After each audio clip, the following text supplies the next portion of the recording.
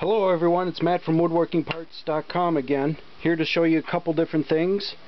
Threaded inserts. There's two different kinds. We have the solid milled brass ones, these are for hardwood. And then you have the die cast zinc ones, these are for softwood. These come in two different types. There's one with a flange and one without. Flange obviously will leave it flush mounted. These you can recess. To show you how they go in, I have a pine and an oak. Softwoods are pretty straightforward. You set them in the hole, they have a little hex drive. Use your Allen wrench. And if you have an Allen bit you can put in your driver, that's even better. And then you can, for furniture making, put together assembly later. Holds nice and tight.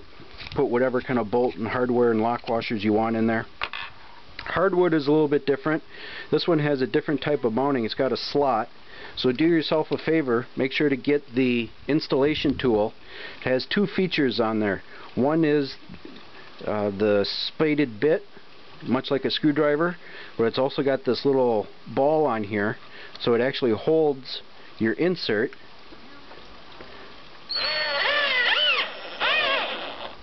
And then you can just drive that in there, and then you got your threaded insert all set to go. So depending on your application, depends on which one you need. If you have questions, give us a call or email and we'll try to walk you through that. And we're excited to see people use the new threaded inserts for new applications.